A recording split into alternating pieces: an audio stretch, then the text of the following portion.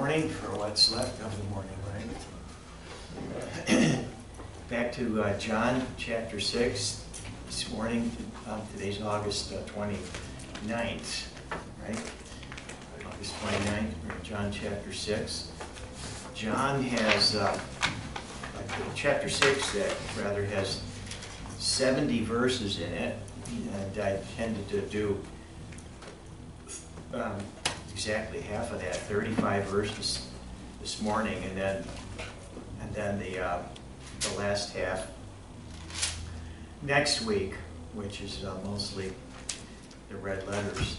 But the first part of the chapter has the story of Jesus feeding the 5,000 and then walking on the water, crossing the lake, and then it just gets into the section, the discussion on Jesus being the bread of life. So we've already prayed, but we'll pray again.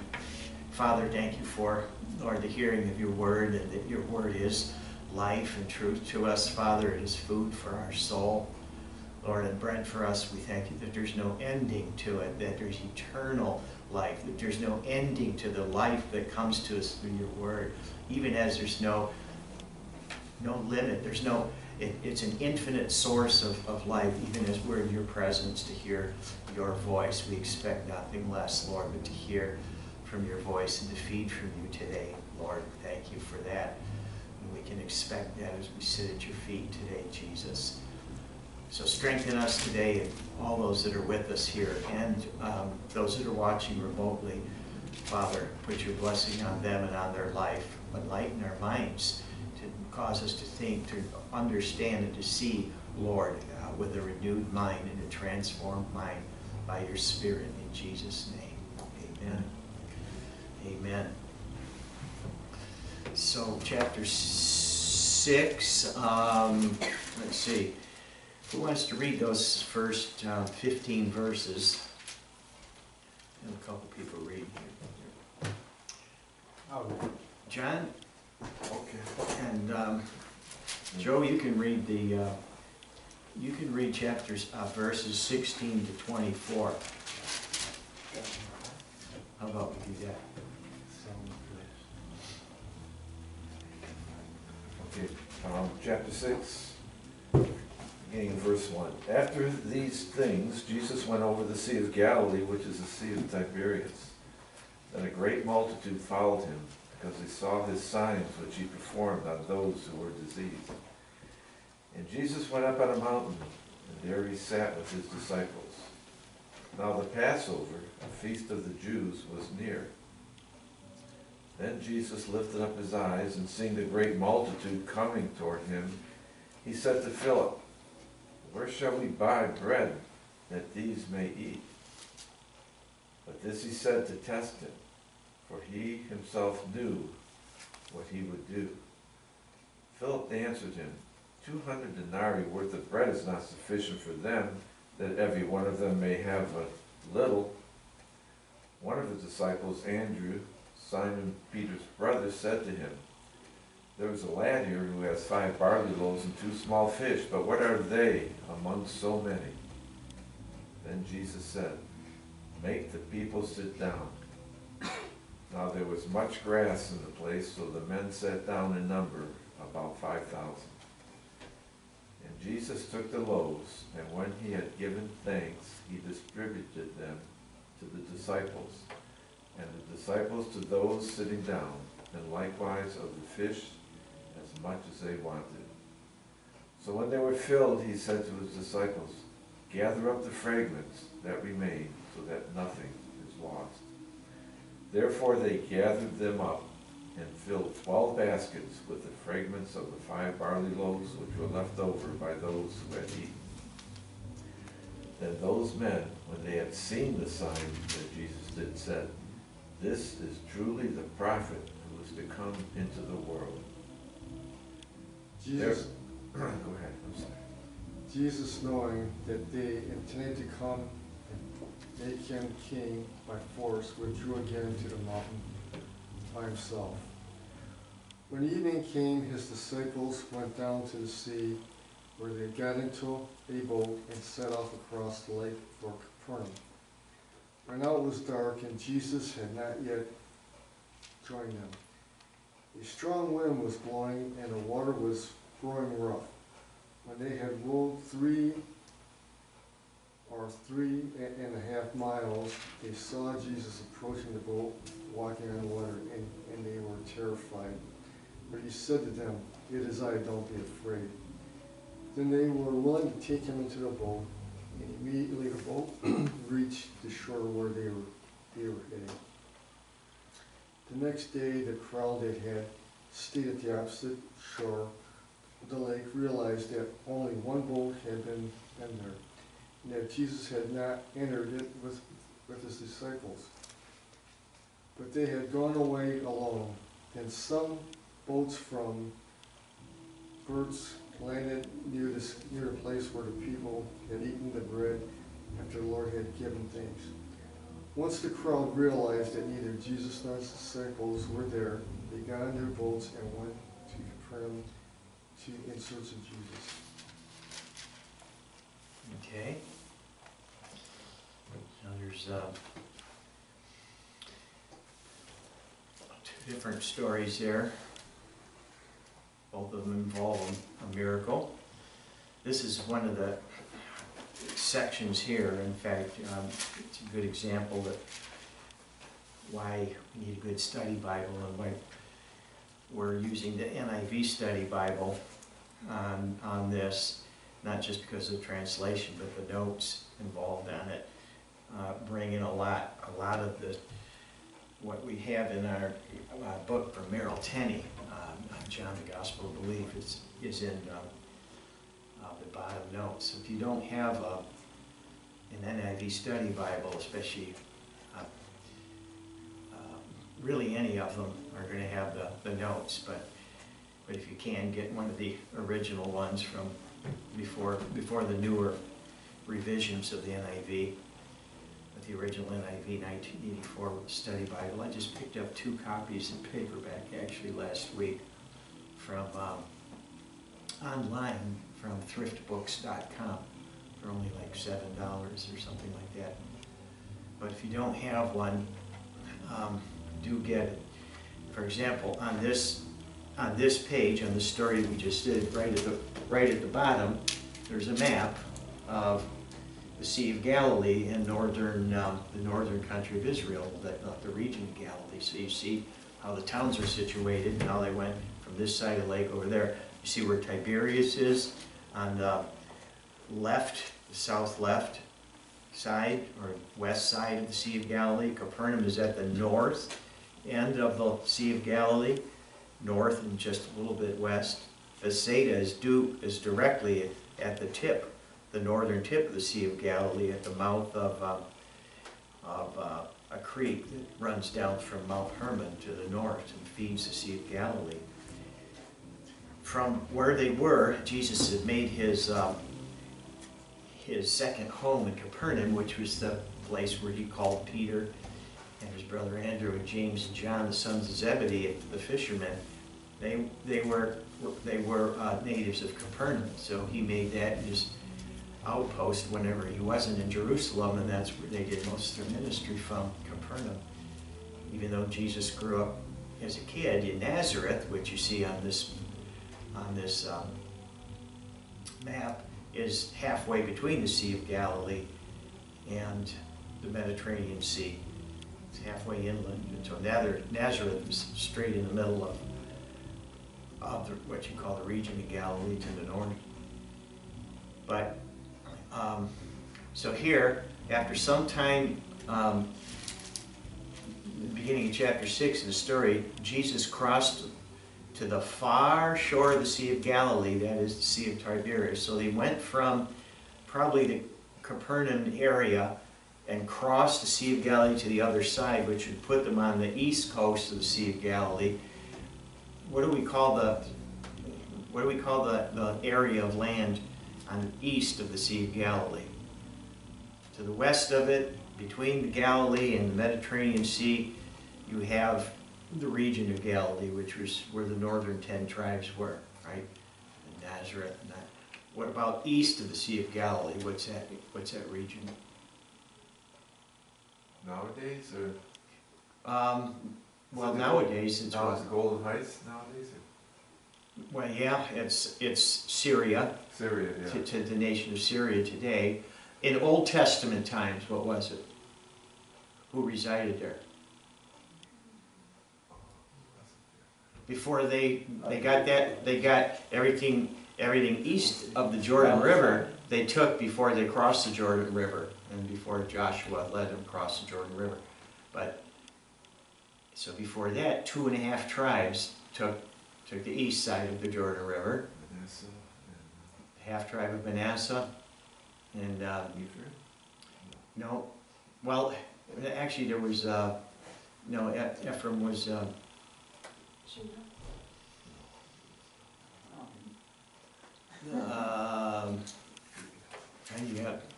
have to look at the map in the back, that's where we have to study Bible. But, so anyway, yeah, 2.5 tribes over there. You have to look at the map. And then, but in the time of Jesus in the New Testament, what did they call that? What did they call the Transjordan? Gad, Reuben, and the half tribe of Manasseh was east of the Jordan. Reuben was actually on the east side of the Dead Sea. Gad was on the east side of the Jordan River, between the Sea of Galilee and the Dead Sea. Manasseh was on the east side of the Sea of Galilee. You can see that if you have a map in the back of the Bible. So Reuben basically took Moab, Gad took Ammon, and the half tribe of Manasseh took the land of the Arameans up to almost Damascus. But anyway, that's just in the time of Jesus, now long after the 10 tribes of the north were carried away captive 700 years earlier into Assyria, and Assyria destroyed it, defeated it. Then in the time of the New Testament, in the Gospel, when the Gospels were written, what did they call this? The Decapolis. The Decapolis, which in Greek means 10 cities. So there are 10 cities. So that when you say Jesus went into the region of the Decapolis, and that's where he met this man with demons, and he cast out this man in the demons with, and I think the story about the pigs going over the cliff. So he goes over to, this is where this one starts. He goes over to, they cross the lake over to the east side of the Sea of Galilee. So now they're on the east side into what you would call the Decapolis, the area of the 10. And it just, why is it important? Because later on at the end of the story, you're going to say they're looking for Jesus. He disappeared. What happened to him? So then he crosses over, and how they get from this side of the lake back to the other side of the lake. How did he get there? They all knew he didn't get on the boat with the 12 after the crowd had left. And by the way, this is also significant. It was no small crowd. By the way, this is the only story in all 4 Gospels that is repeated by all 4 Gospel writers, Matthew, Mark, Luke, and John, outside of the resurrection. Outside of the resurrection, the feeding of the 5,000 is the only miracle or sign that is recorded by all 4 Gospel writers. So that's significant. And it leads us to Jesus' discourse and his revealing himself to the disciples and to the world as the bread of life. The bread of life. You know, he himself is the one that if you consume him and take him into yourself, you will have a life that never ends. You'll never hunger again. So this is important. And what's on the other side of the Jordan River? Look at this is what's nice about having the study Bible. Nothing. There's no cities. You got Bethsaida, Chorazin, and Capernaum on the north. You got Magdala, Mary Magdalene, and Tiberias on the east coast of the Sea of Galilee. On the west coast, there's nothing there. As far as cities, you have to go much farther inland. It's a grassy area, but for some reason there was no towns. So why is that significant? How big was the crowd? Yeah, 5,000, that's exactly what they did. 5,000 what? Just Men and men. Do you think the men were there without the women and children? 5,000 men, not including women. And typically in any group, men and women are somewhere about 50-50, Yeah, maybe 60-40 at the most, one to the other, but usually it's 50-50. So you can double what the number that was for men. And then these days there's 2.1 children per family.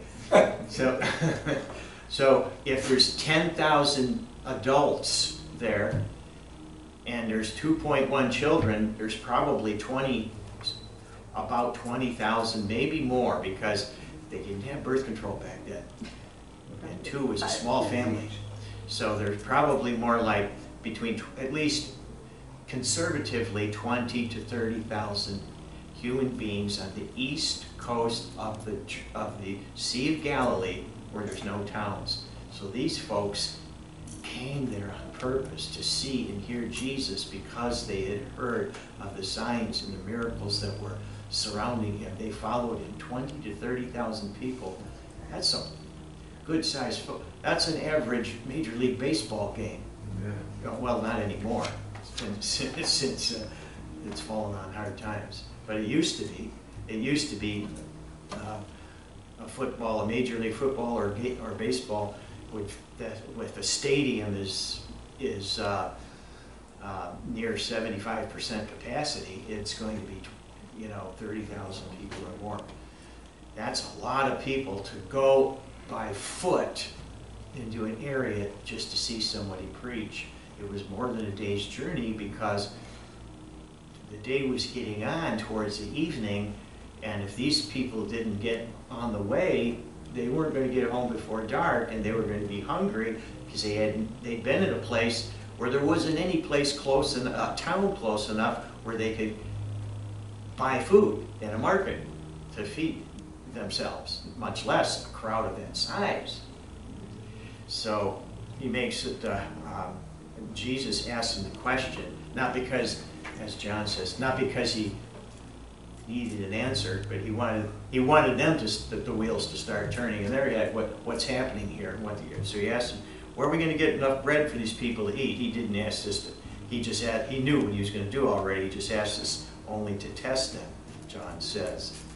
So here's this great crowd, 20 to 30,000, in a remote place along the sea. It's a lush place because there's grass there. He makes it a point to say there's grass there. Unlike once you get south of the Sea of Galilee into the Judean, it's mostly desert, rock, sand, and hard dirt where nothing grows. Only up from the Sea of Galilee and northward is it lush enough to grow anything, especially on the ground, where anything's going to grow by itself that's not planted on purpose, and then you put fertile dirt there on purpose, and then you water it on purpose, because at least there's a stream there, and there's a lake, and there's sources of water up there. It's the only place where you're going to get green. When you go to Israel and you're there in person, you can see that. It's green there. Everything south of the Sea of Galilee is brown and orange and beige sand, and it's dry. But here, on that side of the sea, there was grass, and it allowed them, that many people, to be able to sit comfortably on the ground without, with some cushion there, without, how long are you going to be able to sit on a rocky surface and not have to get up? But they sat there for hours to hear Jesus minister and to receive from him. We need this, we need that, we're suffering this, our child is suffering that. It came not only for answers, but when you come for a need to be met, you are coming for answers bigger than that. Why? Because life is more than just health. I always hear secular people say this, and religious people even, growing up in a religious setting. If you've got your health, you've got everything. No, there's a lot of healthy people that are going to hell, and they're going there. It seems like the more healthier you are, the more chance you have to do whatever you want and not think that there's any consequences for it. So, you don't have everything just if you have your health. It's a blessing. But sometimes God uses the lack of health to get people's attention that there's something greater here for your existence, why you're here in the first place. There's something greater that you're missing and that you need. And if you get that right first, then God is more than willing. And yes, He's compassionate and He wants to heal. And He's not a fan of suffering. He's not a fan of physical pain and suffering. But He allows it for the greater good, because it's oftentimes the last resort for us. But our fault. We use it. We use it as the last resort to finally turn us to God. Where else can you go? Doctors, I can't help you with this. Where else are you going to go? Time to call out to God. And oftentimes it takes a terminal diagnosis for people to finally start thinking that there's more to me than just 60 or 70 or 80 years on this short life on this planet, right? But anyway, so he asks Philip, and Philip answers 8 months' wages wouldn't be enough to buy bread for each one that has to have one bite. The NIV and other translations would translate that into modern day currency, and it's 8 months' wages. What's 8 months' wages today? Let's say you're probably going to start think somewhere probably around at least $30,000. If an average salary is somewhere around 45 to 60 anymore, I don't know what it is because I'm so far into the poverty level of part-time salaries, but I think if you look it up, what's the average salary, and then figure about 2/3 of that, 8 months wages, probably around $30,000 to feed 30,000 around people. That's about $1 a person. He's saying wouldn't give enough money. Where are we going to get 30 grand anyway? So, out in this wilderness, and so no, we can't. Even if there isn't enough money to feed this people. We don't have it. B, there isn't a town within walking distance to go and buy that much food for this many people. Even if we had the money, there isn't a town close enough where we could purchase that much food for this. Philip, why did Jesus, and this is also in the notes, you'll get this in the footnotes, praising the NIV Study Bible here. I got most of the food for the class today right out of the notes here in the Study Bible. Philip, of all people, answered this question because Philip was a resident of Bethsaida, which was the nearest town to where this happened. He's the one that was asked. He was a native of Bethsaida, which is right up at the tip of the northern Sea of Galilee. So he would have known. Ain't no market anywhere near us big enough where we're going to buy that much food. So it's cool to have the little details here and to understand the little details, and it brings the story a little bit more to life, to reality, what is going on here. So one of the other disciples, verse 8, Andrew, Peter's brother, spoke up. Here's a little boy that has 5 small barley loaves and 2 small fish. I like it how one of the disciples that wants to help. He's trying to bring an answer to this. What can we do with this? Here's what we do have. We're willing to use what we do have. But what's that going to feed? 2 people? And by the way, he makes the point that it's 5 small barley loaves. Okay, small as in not a large loaf that would feed a family. If you were going to, one was going to cook at home and make enough bread to feed her whole family, you'd probably make it in 1 loaf, and then it could be sliced and broken up for all to eat. But when you're traveling and you're going on the road all day, and you're going to be gone all day, let's say if you're going to go camping or something, or going to go on a picnic, and Dodge Park or something. You're going to just carry enough that you're going to eat that meal that day, or what you can carry in your picnic basket, right? Yogi Bear. So a small loaf would be a child-sized loaf of bread, just to carry, just enough for one person for one meal you can expect. Small loaf, enough just for that kid to carry, for him to eat that day, or to eat while he was on the walk, on the journey that day. 5, maybe that's going to feed 5 people once, okay? The gospel writers take the time to tell us the details of what they had. That's the point. The point is, pay attention to the details, because the details tell us and explain to us, hey, this was a real, legitimate, miraculous event that took place. Let me tell you about the story, and I'm giving you all the details of what happened here, so you know that something supernatural happened here, and that this Jesus has the power of God Almighty himself to create things out of thin air. And this is exactly what happened here. Remember, all 4 gospel writers record this story.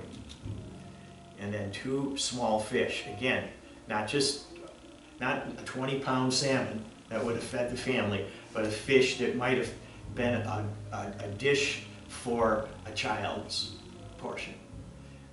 2 of those, and 2 small individual-sized loaves.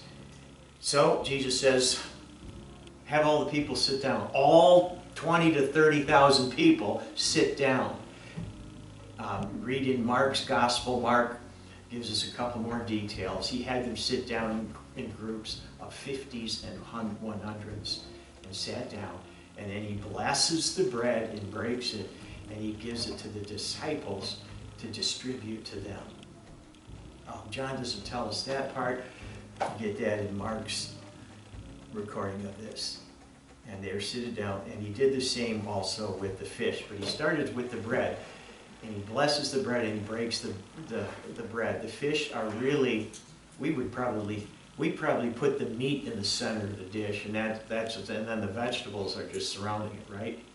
For them, the bread was the staple, and the fish was incidental. Maybe it was because it was more abundant.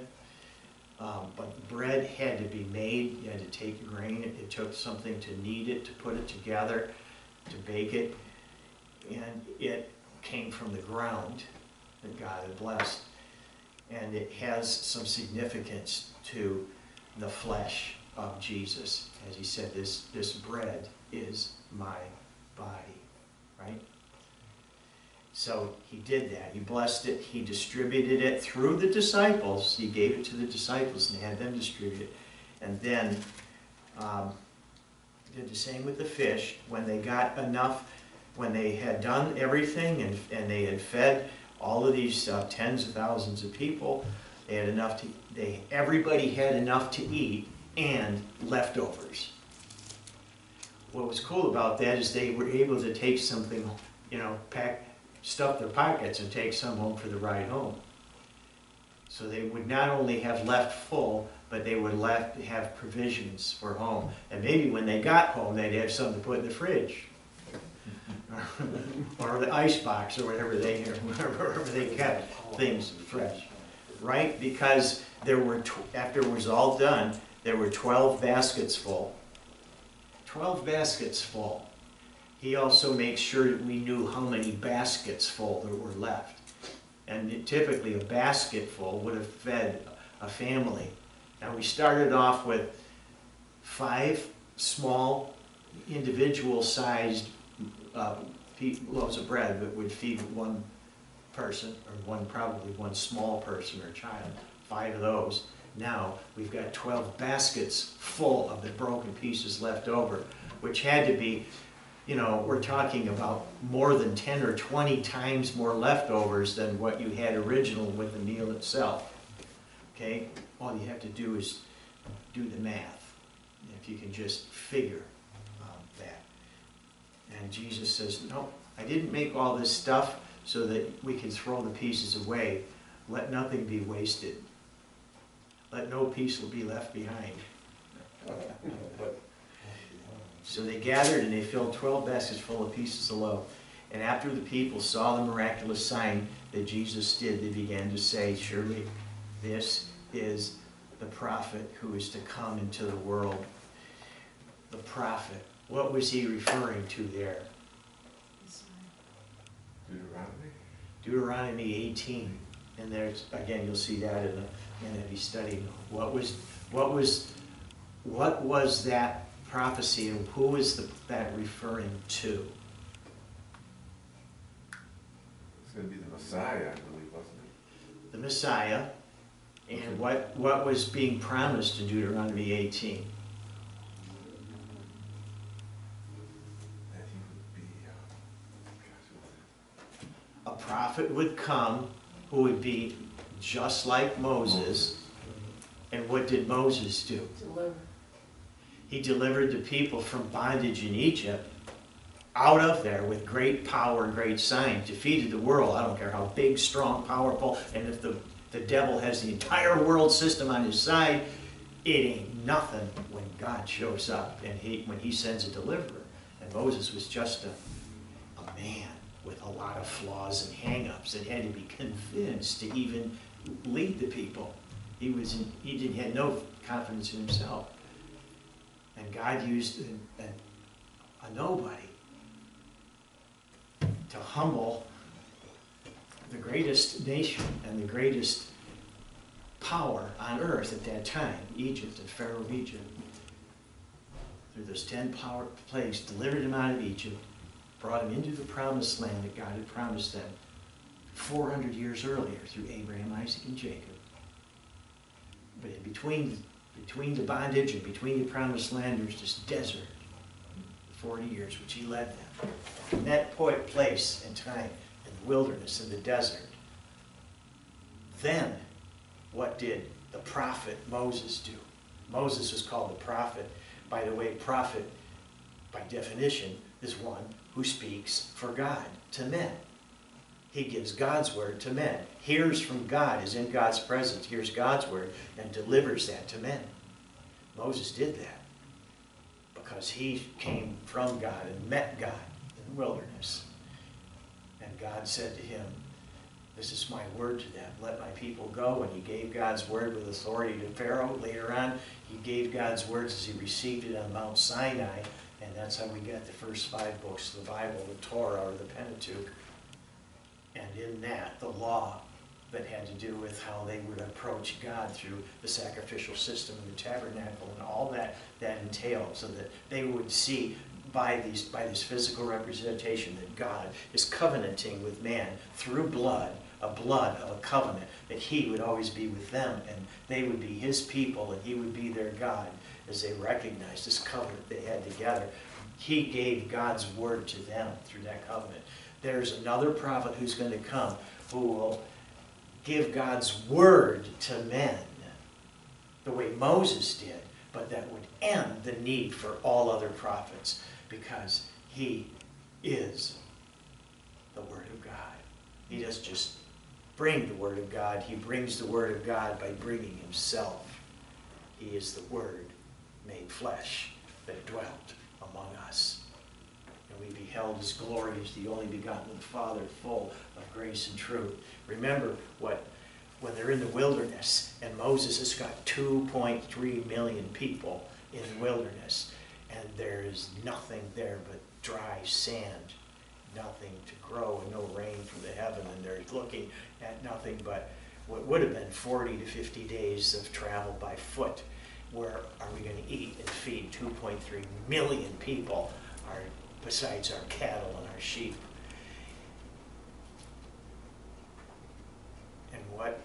And so they looked to Moses, not with hope and expectation, but with complaining and anger and wanting to go back.